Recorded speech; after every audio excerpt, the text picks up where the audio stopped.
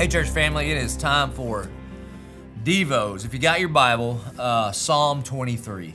How familiar? I don't know about you, but for whatever reason, in my own personal time with the Lord, I have just been meditating upon the Psalms. Psalm 91 and 34 and 46 and 1. And then one I just thought we would walk through in our time together is the 23rd Psalm.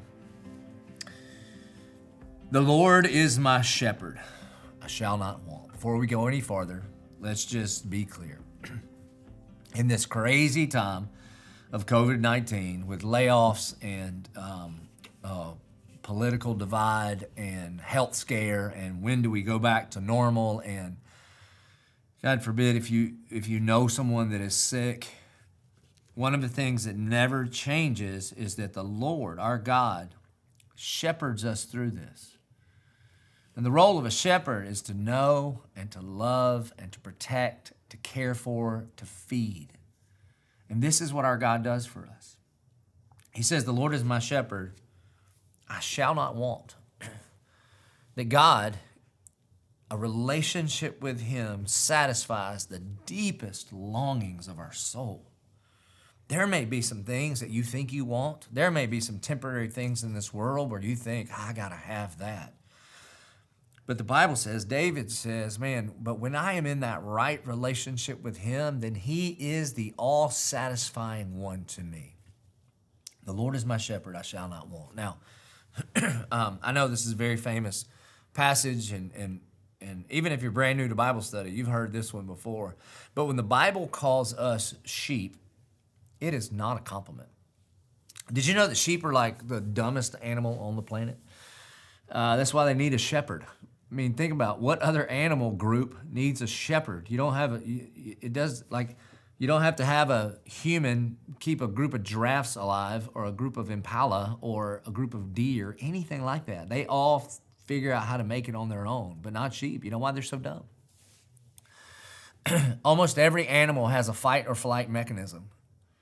I mean, they either have, like, they're super fast, or they're good in camouflage, or they have, like, fangs and teeth, or they can climb. And a sheep is not that fast, and they kind of stick out like a sore thumb, you know, look like a cotton ball walking around.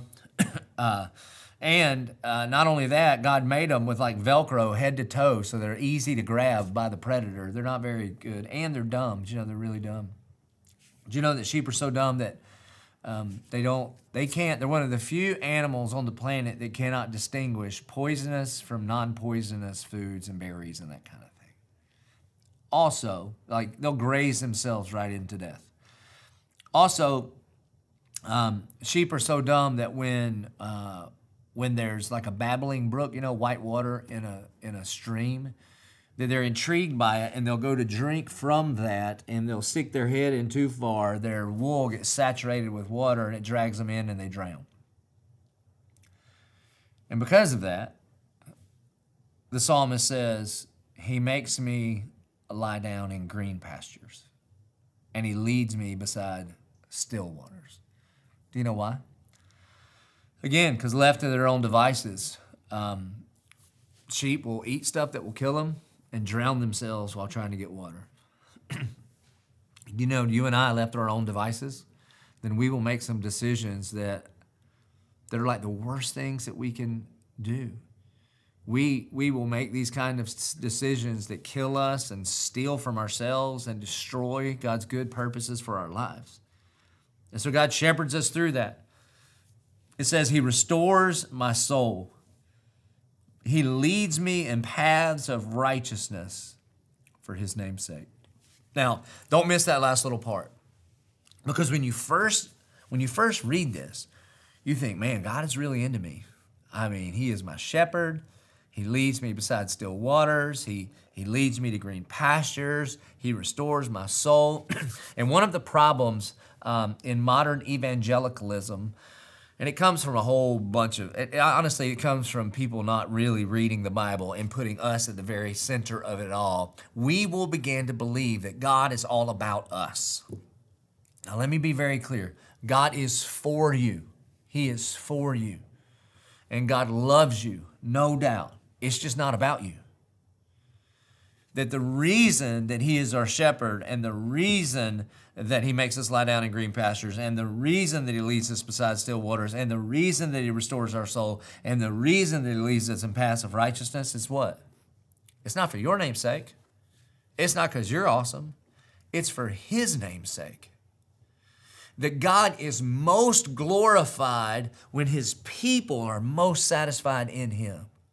That the reason God does all these wonderful things to shepherd us is not because we are awesome, but because he is awesome. It is for the glory of his name. And if we can get our head around that, it's like the most freeing thing in the world. You see, I hope and pray that through the gospel, you will have like this Copernicus moment. You know, Copernicus was the one that went public saying that I don't think we're the center of the universe. I think we actually revolve around the sun and not the sun around earth. It almost got him killed by the church, by the way. Because this world will turn against you if you ever look at someone and say, you're not the point, it's not all about you. But if you think you are the point, and if you think God is revolving around you and your universe, do you know how debilitating that is? That means every single day, everything has to line up for you to have the kind of day that you're looking for. The traffic has to be right. Everybody has to treat you the way that you know you deserve to be treated. The weather has to be right for you. It is crushing if you think you are the center of your universe. But when you're free to understand that it's not about you and your glory, but your story is a part of his glory, then you can be free to be shepherded by the Lord himself.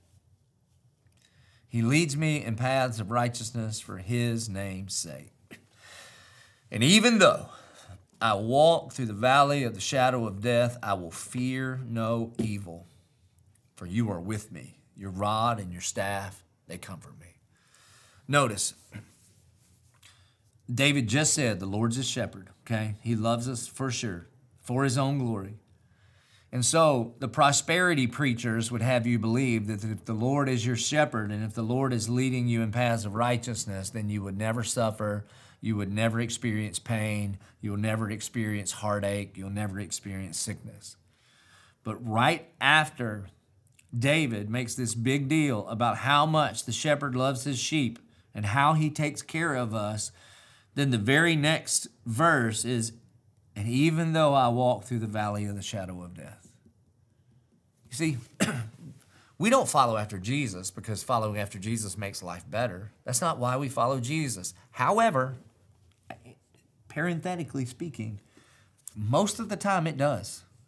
If you do life God's way, most of the time it goes better. If you do money God's way, I'm just telling you, it goes better. If you do sex and relationships God's way, I'm just telling you, it goes better. If you do forgiveness God's way, it just goes better. Most of the time, following Jesus, it works out better for you. You won't make as many dumb decisions. You'll have better friends. There's all of these kind of things that are better for you. However, there are no promises that if we follow after Jesus, then it's just all cotton candies and Cadillacs. You see, in fact, sometimes God allows you to walk through the valley of the shadow of death because your neighbors are watching you. And they want to see how you respond when you run into this thing called life. I mean, I know you go to church, and I know you say you have faith, and I know you say you trust Jesus, but when it hits the fan and the world starts falling apart and the wheels start coming off, they are watching you walk through the valley of the shadow of death. And I've seen it over and over and over, faithful men and women in our church. And as they walk through the valley of the shadow of death, this crazy thing happens. There's this peace that transcends understanding that guards their hearts and minds in Christ Jesus. And people look at them and go, how are you doing it? I mean, you're walking through the valley of the shadow of death. How are you handling it when your kid is sick? How are you handling it when you lost your job? How are you handling it that he left? And you legitimately are like, I don't know what to say. It's like I have this peace that transcends understanding. All I can tell you is that he is with me. You see, because if the story of the Christian is, if you follow Jesus, then it's all cotton candy and rainbows, It's just all cash and prizes. And then your neighbor wants to come to Jesus. They don't want Jesus. They want cotton candy and rainbows, Cadillac and cotton candy. I mean, God will not be a tool in your own idolatry. He won't. And so it is not promised that all is going to be well. But the promise is that he is with us. Jesus says in Matthew chapter 28, I will never leave you. I will never forsake you. And the reason that you can fear no evil is not because God looks at you and says, you bow up and you suck it up and you buck up. No. He says, you look up to me. The reason you can fear no evil is because even though you walk through the valley of the shadow of death, because the Lord is with us. And he's with us to comfort us. And not only does he not just prevent us from walking through those kind of circumstances, even relationally, you prepare a table for me in the presence of my enemies. You anoint my head with oil, my cup overflows. So even though I've got some people against me, I'm walking through the valley of the shadow of death, even though I don't know what's going to happen in my financial situation, relationally, I'm strained right now, even though physically or medically I may have some problems going on, I know this. I will not have to fear those circumstances because you, the sovereign King of the universe, that you are with me. And surely goodness and mercy shall follow me all the days of my life, and I shall dwell in the house of the Lord forever. You see, the promise of the 23rd Psalm is not that just God merely shepherds us through good times and bad while we walk these days of our life. But the real promise and good news of the 23rd Psalm is when the shepherd calls to the sheep, and the sheep hear his voice, and the sheep follow him, then you follow the shepherd in the direction that he is going. And Jesus says to his disciples, I'm going to go and prepare a place for you. I'm going to go prepare a place for you. In my Father's house there are many rooms, and if it weren't so, I wouldn't tell you this. But I am coming back to take you where I am going.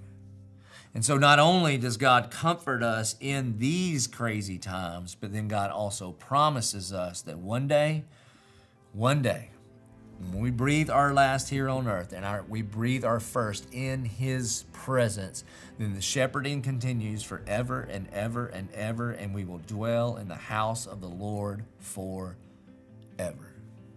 And green pastures turn into banqueting tables where we celebrate the goodness of God. Amen. Amen.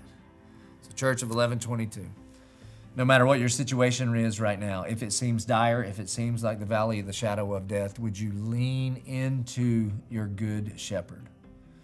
Would you lean into him, understanding that he has a rod and a staff? So that one rod was to protect the sheep from evil, and the staff was to save the sheep from their own dumb mistakes. Would you lean into him? Would you receive his anointing with oil, that he pours on you his love, he lavishes on you his love? Would you sit at his banqueting table and understand that he loves and shepherds us? Let's pray. Father in heaven, Lord, we thank you that you are a good shepherd and that you were willing to lay down your life for your sheep. Lord, I pray during this time, even though a lot of us seem to be we don't even know what our schedule is. We're a little off kilter in this time, Lord. Would you turn down the volume of our world, and would you turn up our ears to be able to hear the voice of our shepherd calling our name? And may you just remind us over and over, because of the life, death, and resurrection of Jesus, and because of the empty tomb, that you are with us. Even though we walk through the valley of the shadow of death, that you are with us. And because of that, we don't have to fear evil. And because of that, we will dwell in your house forever and ever. Amen. Thanks.